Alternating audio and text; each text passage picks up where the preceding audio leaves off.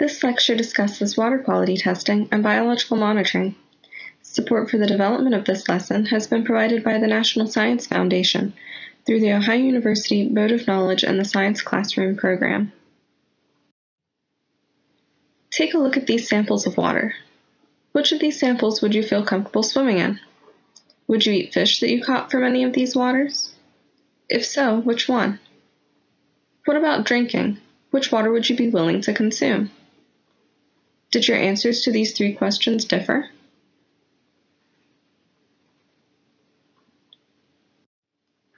Consider those three questions again, but this time after you know the sources of the water. The first sample is pond water, the second sample is tap water, and the third sample is tap water with 3 teaspoons of salt added. Did any of your answers change now that you know the sources? How did you make your decisions?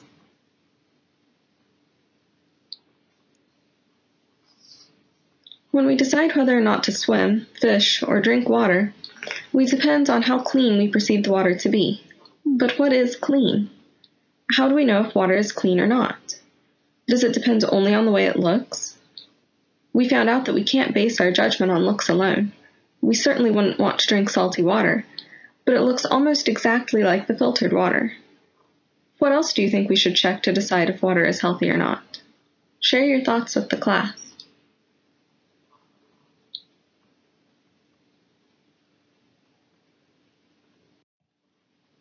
Why should we care about water quality? Probably the first thing we all think of is for drinking. Some rivers, like the Ohio River, are a source of drinking water for entire communities. As long as our drinking water is safe, why does the quality of other streams, lakes, and rivers matter? These bodies of water are home to a multitude of species. The diversity of species is necessary to maintain stability of the ecosystem. If the water quality is too bad to support even one of the species, then everything will be thrown out of balance. Are there any other reasons why water quality might matter to us?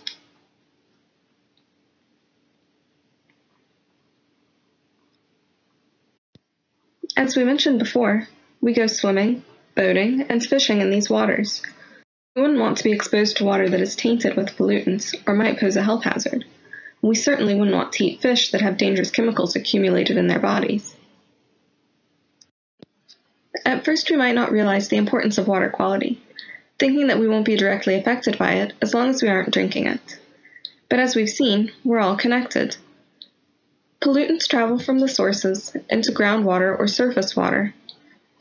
We already mentioned that by consuming fish, we could also be consuming pollutants. But even if we don't eat the fish, the polluted water might be used for drinking water, or it could be consumed by cattle or other animals that we may eat. Or perhaps it will be used for irrigation of crops that feed us or our livestock. That means the pollutants could travel from the source to humans, through crops and animals that we eat, including fish, through our drinking water, or through direct exposure during recreation. So how can we be sure the water quality is good?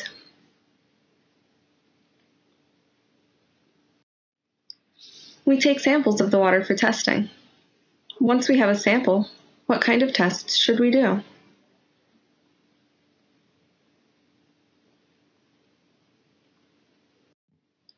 To answer this question, let's think about what might be polluting the water. If we know what kind of pollutants could possibly be in the water, then we will know what kind of tests we should do. Think about some pollutants that might contaminate the water, and think about where those pollutants come from.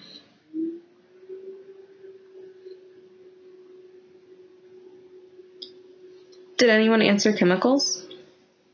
How about sediments? Chemicals might come from industrial waste, from farms, like pesticides or fertilizers, and from urban runoff. Farms might also add sediments to the water as a result of agricultural processes.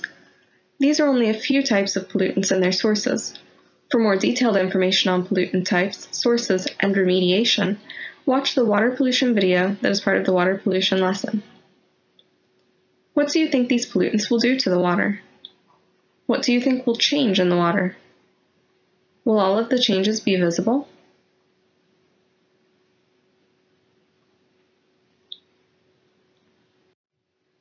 When When we do water quality testing, we check 8 parameters: pH, conductivity, temperature, dissolved oxygen, turbidity, nitrates, phosphates, and E. coli.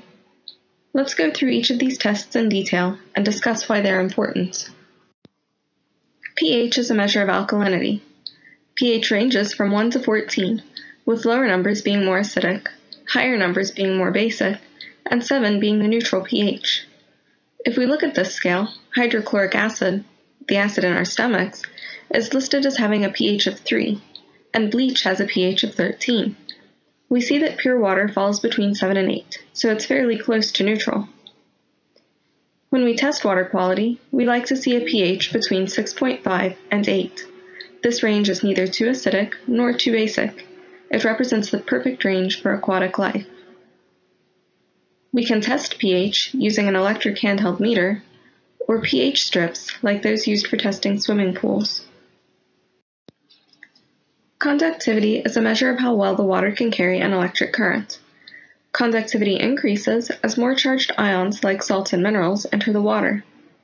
We can see from this diagram that many of the beverages we drink, like orange and apple juice, have relatively high conductivity measured in millisiemens as compared to water, which is measured in micro or nanosiemens.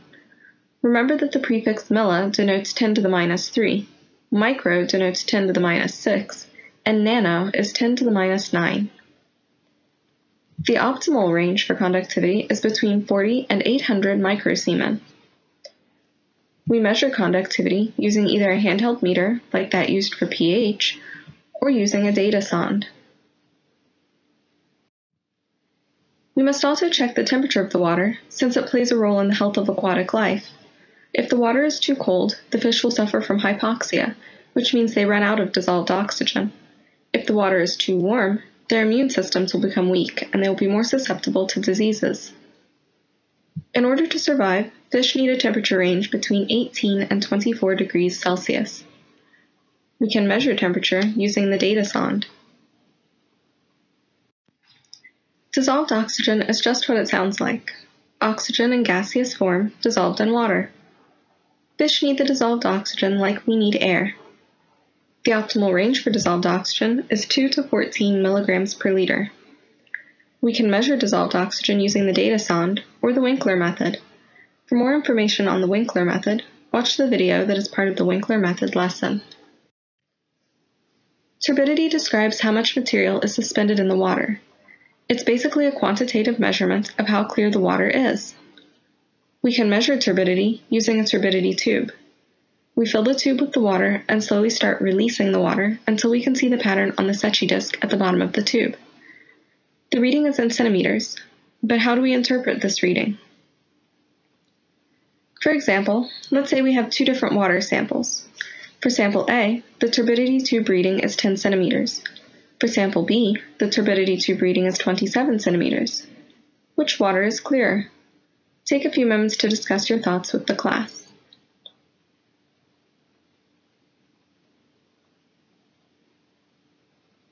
Sample B is clearer because it had a higher turbidity tube reading. Let's think about why this is true. If we have a high turbidity tube reading, that means we could see the Secchi disc pattern before we released too much water. But for sample A, we had to release a lot of water before we could see the pattern, meaning that more solids were suspended in sample A. That means we prefer higher turbidity tube readings. Nitrates and phosphates are not necessarily bad. They are both essential nutrients in the ecosystem, but at the right levels. If nitrates and phosphates are excessive, they will cause eutrophication, a process of algae overgrowth and decay that reduces dissolved oxygen levels so much that it kills the fish. If nitrate levels are above 10 milligrams per liter, or phosphate levels are above 2 milligrams per liter, then the water is considered unsafe and polluted. We can measure nitrates and phosphates using test strips, like the ones for swimming pools, or using a colorimeter. E. coli is a fecal coliform found in the human digestive tract. While E. coli isn't nearly as dangerous as some of the other bacteria, protozoa, and viruses present in human feces, it's easy to test for and therefore a good indicator that human feces is contaminating the water. We test for E. coli by mixing a 1 milliliter water sample with agar. We pour the mixture in a petri dish and wait 48 hours for the colonies to incubate. After the 48-hour period, we count the E. coli colonies in the sample. Both E. coli colonies and other fecal coliform colonies from animal feces will be visible. The E. coli colonies will appear blue, and other fecal coliforms appear red. Only the blue colonies are counted. Looking at these water quality parameters alone doesn't give us a full picture of what's happening in the water. Can you think of something else that we might check?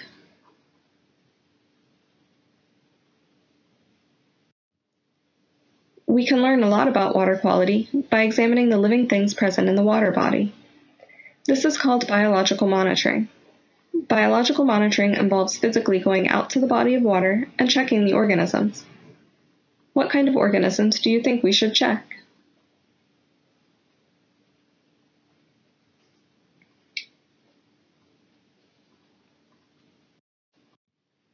If you said bugs, fish, or plants, then you're correct. Each group tells us something different about the water. Let's see what their stories can tell us. Bugs, or macroinvertebrates to be precise, usually don't travel too far, so they give us an idea of site-specific impacts. They also have relatively short life cycles, so we're able to see short-term variations. Since macroinvertebrates span a broad range of trophic levels and pollution tolerance levels, we can get an idea of how pollutants are moving up the food chain and how bad the pollution is. One of the biggest advantages of checking macroinvertebrates is that they are abundant even in small streams where large fish may not be present. Where fish are present, they can give us information about long-term effects since they have a longer lifespan than macroinvertebrates. Fish also move around more, so they give us an idea of how pollution is affecting a broader range of habitats. Like macroinvertebrates, fish cover a variety of trophic levels, but fish are also at the top of the food chain, which gives us an idea of how concentrated pollutants will be higher up in the food chain before reaching humans. Plants, like periphyton, also give us more clues about water pollution. Periphyton can tell us about short-term impacts of several pollutants, especially since it's directly affected by both physical and chemical changes in the body of water. It is also very sensitive to certain pollutants, like herbicides, that might not have much of an effect on macroinvertebrates or fish at lower concentrations. We now know that we can check bugs, fish, and plants for biological monitoring of water quality. But what does this really tell us? How can we classify how healthy or polluted the water is? There are several methods of bioassessment, but one simple and common method is the Biotic Index. The Biotic Index uses insects as a measure of water pollution. It categorizes insects into 3 classes based on their pollution tolerance. The insects may be Class 1, pollution sensitive, Class 2, moderately tolerant, or Class 3, pollution tolerant. Let's look at the insects that are part of each class. If you've ever been out around a stream or a pond, some of these insects might look familiar to you. Class 1 insects include mayflies, stoneflies, caddisflies, crayfish, and fingernail clams.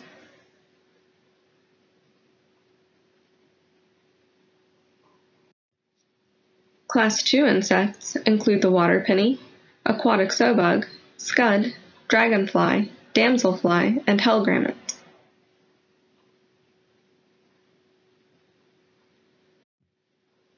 Class 3 insects include the black fly, midgefly, tabanus, cranefly, snails, flatworms, water strider, and water boatman. After we classify the insects we find as Class 1, Class 2, or Class 3, we can calculate the Biotic Index. The Biotic Index equals 2 times the Class 1 insects plus the Class 2 insects. But the number of Class 1 and Class 2 in the formula does not represent the number of insects you found in each class. It represents the number of different species that you found. Once you calculate the Biotic Index, you compare it to this range of values to check whether it indicates clean, moderate pollution, or gross pollution of the water. we can see that higher numbers mean cleaner water. When we calculate biotic index, why do you think we double the number of class 1 insects and don't include the number of class 3 insects? Take a few minutes to think about this and discuss your ideas with the class.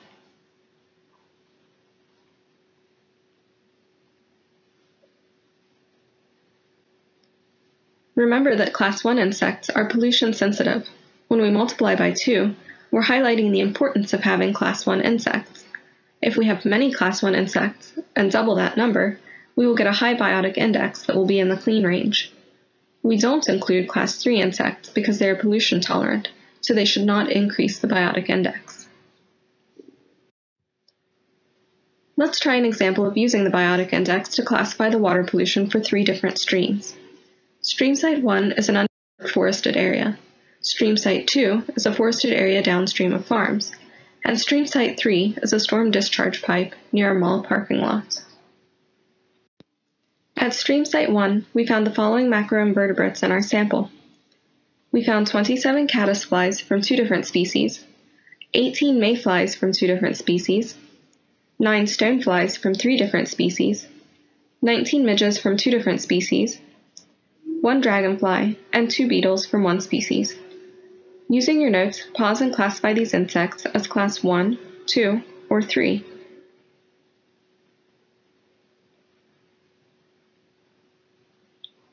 Which insects were class 1? The caddisflies, mayflies, and stoneflies. Do we use 54 as the number of class 1 in our biotic index formula? No, because we only have 7 different taxa.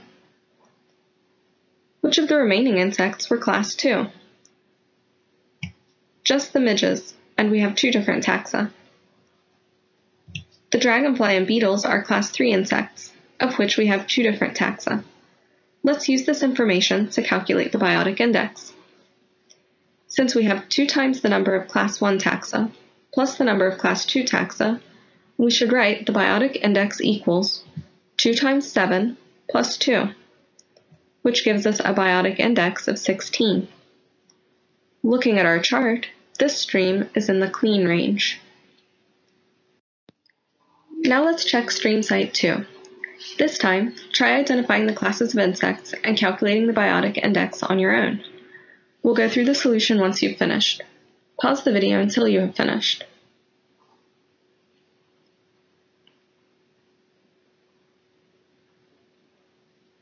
How did you classify this stream? Was it clean, moderate pollution, or gross pollution? The caddisflies, mayflies, and stoneflies are class 1, and we have 5 different taxa. The black flies, midges, and craneflies are class 2, and we have 3 different taxa. The beetles are the only class 3 insects, and we have only 1 taxa. If we calculate the biotic index, we have 2 times 5 plus 1, which gives us a value of 11. Did you conclude that this stream is also clean?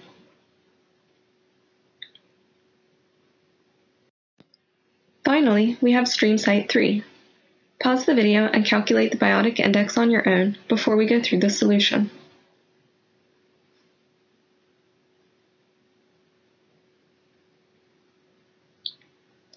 At this site, we have 1 taxa of class 1, 5 different taxa of class 2, and 2 different taxa of class 3.